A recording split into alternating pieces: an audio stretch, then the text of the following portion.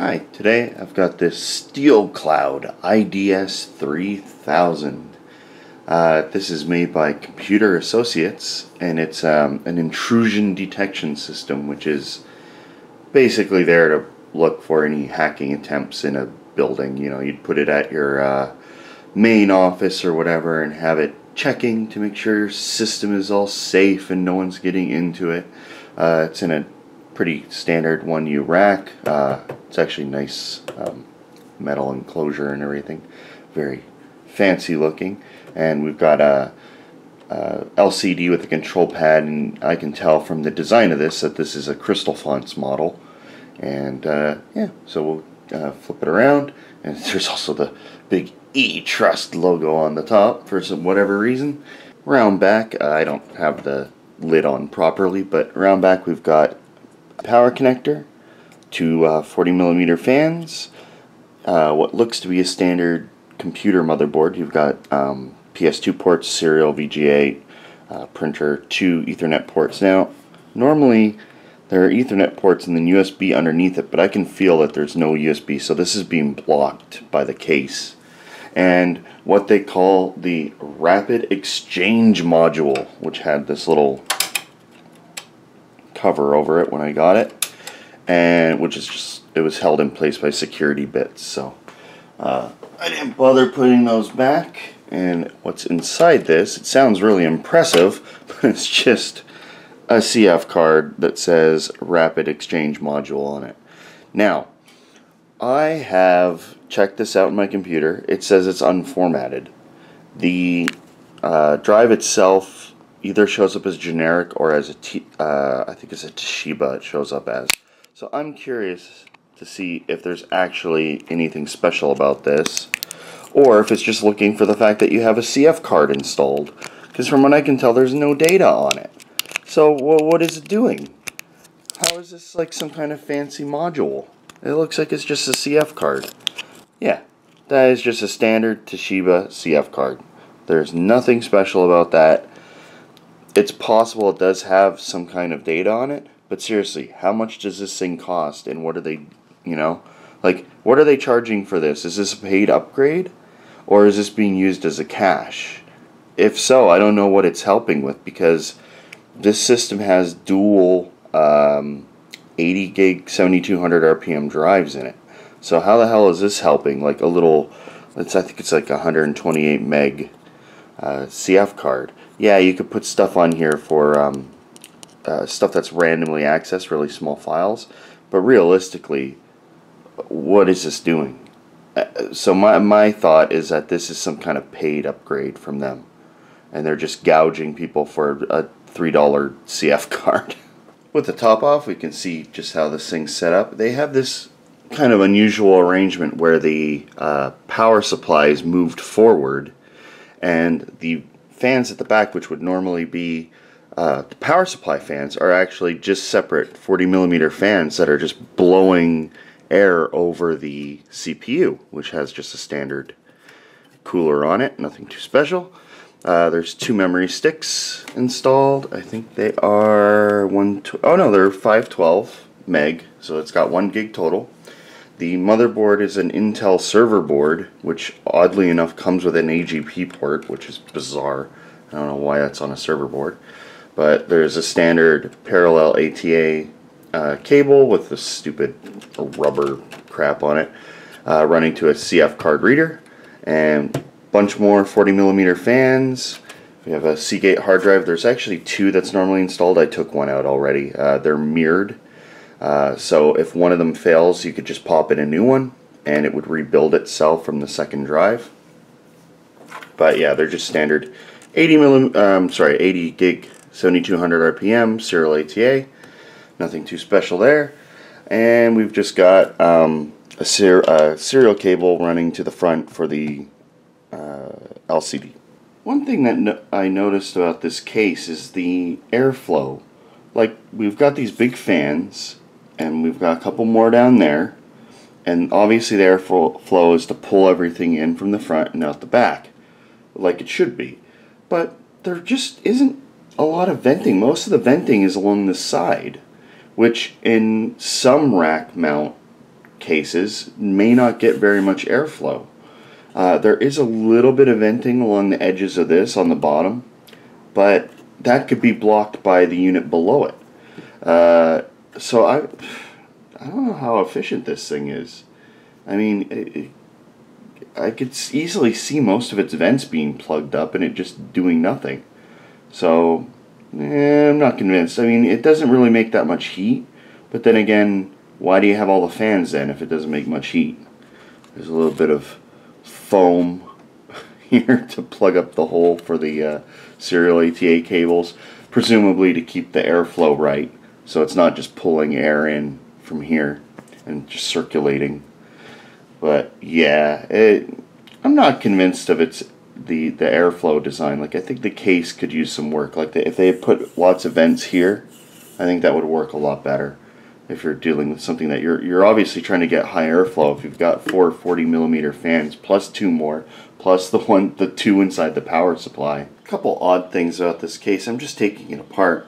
One is the fans at the back only have 2 screws, and they've actually only cut out 2 holes, which is a little weird. I mean, usually you use all 4 mounting screws. I don't actually know if I've seen that before. These are kind of standard 40mm AVC fans. They're pretty loud. The whole system's very loud, mostly due to this power supply, which is an Emax model. I've seen this one before. It's always loud. It's got 2 fans in it, and they're so damn loud. But you can see this is the little air duct that they use, and with the fans here, it pulls air out, causing a nice little breeze over the CPU to just kind of get rid of that hot air. And that just came out no problem. You can see the mains plug comes in through a filter, nicely heat shrunk and everything. There's a grounding wire that connects to the chassis, and it just converts to an IEC plug, which plugs into the back of the power supply, which seems so convoluted. Does this chip really make that much heat? I don't think so.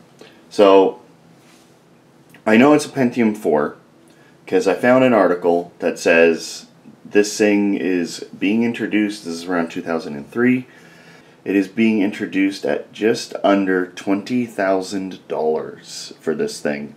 And it's a 533 megahertz front side bus. No, sorry, this one is an 800 megahertz front side bus Pentium 4, which makes me wonder why it's ECC memory, because Pentium 4s don't support ECC memory as far as I know. Yeah, so it was a very expensive system. This thing came with Windows 2003 server on it, and it does actually boot. Everything seems to work. I don't have a login for it, and I cannot reset that password. I've used all sorts of free tools to clear the password. It always says, oh, I've cleared the password. Still can't log in. Either way, I checked the drive. There's nothing on it, really. I mean, it's basically just a Windows install. It claims to use their fancy antivirus software, so I'm sure it's on there somewhere, but I didn't really look around for it. At the front, there's a whole bunch of fan connectors. I've actually disconnected almost every single fan, just because the thing doesn't make that much heat, and it made a ton of noise. So I just went around disconnecting all the fans while I was working on it. The really funny thing is they have these hooked up to the Crystal Fonts display, but they don't have it monitoring the fans. I had them all disconnected and it didn't care. It never told me, hey, the fans aren't spinning.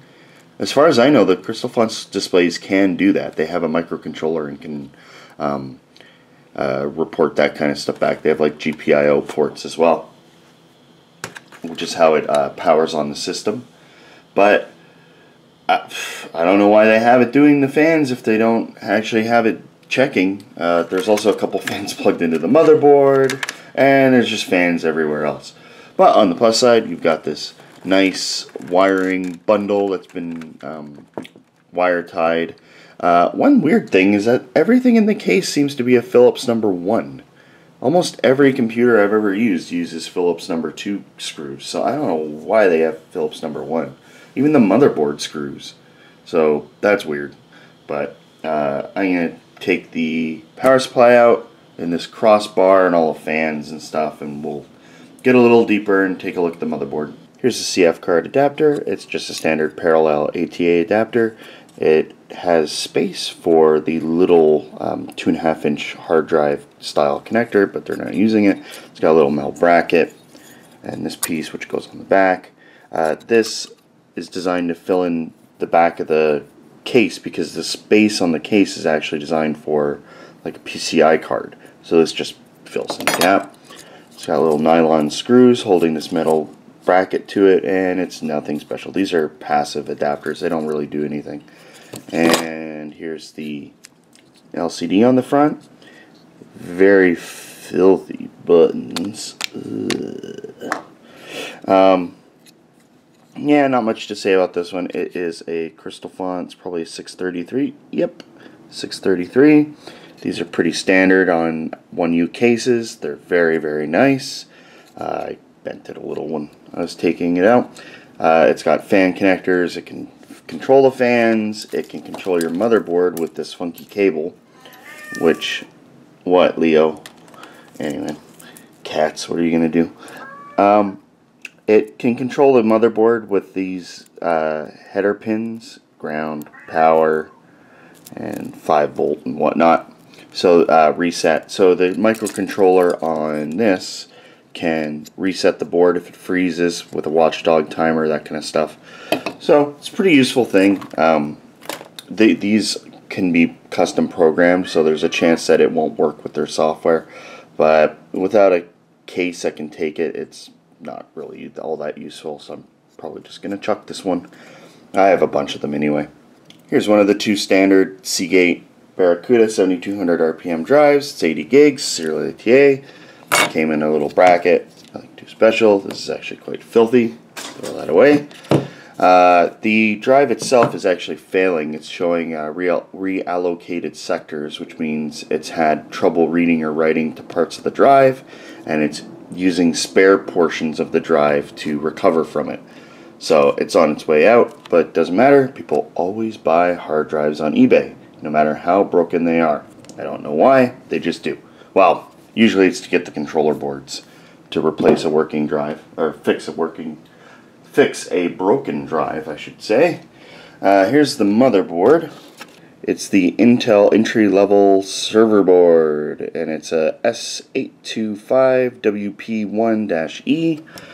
And yeah, nothing special. It's certainly no Supermicro. This particular board has a mix of standard electrolytics and some solid polymer caps, so it's not terrible. This is about when polymer caps started showing up. It's got a big heat sink that's actually very weak. You just bend it, no problem. Aluminum heat sink for the the North Bridge, and a little MC fan made by by Sanyo Denki, I should say. Good fan. It's not too loud. And unlike my cat, what do you want, Leo? Yeah, okay, whatever. Nothing, I guess. So, you can see that there are USB ports on this thing. They were just hidden by the case. So what I did while it was in the case to test the system was, there's a header on here for a USB port, and I just used one of these little adapters, which are very useful. Lets you plug in and gives you a USB port from the header. Now, these are very useful for routers and stuff, like a machine you're using as a router or a server, because you can put this on and then just tuck this in the case and leave a flash drive on it, and you've got a little boot drive, and you don't have it sticking out the back of the case. So it's very nice. These are pretty cheap. This particular adapter is like a couple bucks. This one I scored from a case, and I had to use this one because I needed 2 ports. So this is this exact same thing, just bigger, and it's got a two-way connector, and gives you 2 USB ports. So that let me plug in a USB hard drive and a USB keyboard and mouse, because, a USB mouse, because I have a PS2 keyboard. I don't have a PS2 mouse, so I couldn't use both. I don't have any of the adapters that let you use a USB mouse on the PS2 port. The motherboard is actually not terrible. I mean, it's obviously dated. You don't have any PCI Express, which is the main thing holding it back, and it's a Pentium 4. Ugh. It has 6 serial ATA ports. It's got older parallel ATA ports, a floppy drive port. You know, it's a decent array of stuff. It's just, you know, it's dated. What can I say? It may be good for a system where you're, you know, to test older hardware, but to be honest, there are better choices from Supermicro. You know, you can pick up another one of these type enterprise things for like $50 and it'll have a nice Supermicro motherboard in it. These Intel boards are not that fancy. There is a couple interesting things on it. Look at this inductor in this cool package. Neat. I haven't seen that one before. It's made by Pulse. It's pretty cool. And this thing is a crystal oscillator. It's a, you know, like a 32K clock crystal in this weird little protective package. Very nice attention to detail because, you know, you can't like snap it off, right? But overall, the board's not terrible. I mean, you've got Nichicon caps, or Nippon Chemicon caps, even though these are, I can't remember if KZE are good or bad. I know the G's are bad, but Rubicon up here, so not terrible. Let's get this heatsink off. If I have a slot screwdriver here, I do.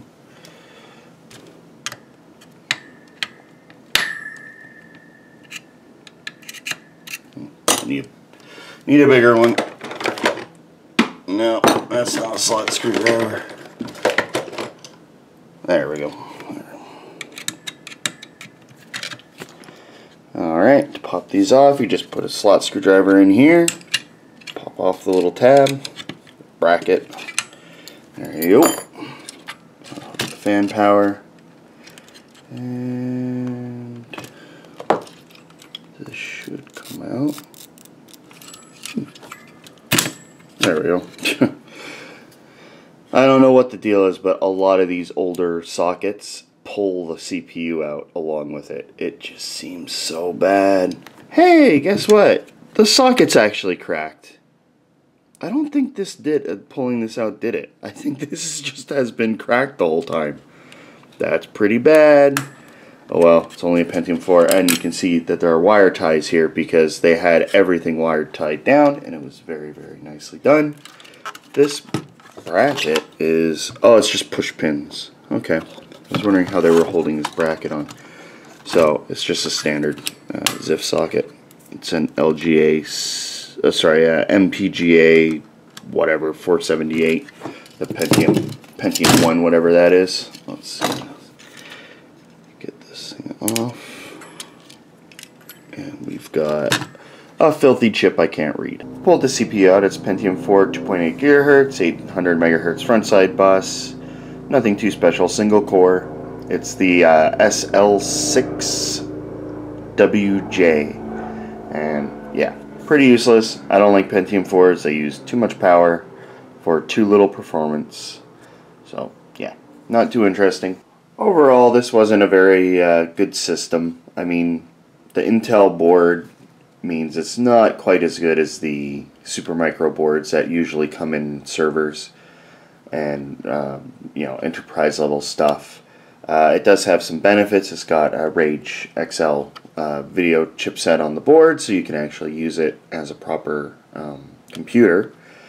But it's just, you know, the limitation of the Pentium 4, the older socket. If you could get this really, really cheap, you might be able to get money on the hard drives. But like I said, mine is dying.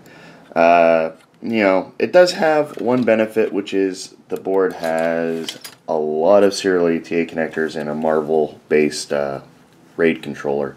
But to be honest, you can do better. And, you know, it was interesting seeing inside this system, but not too good a buy.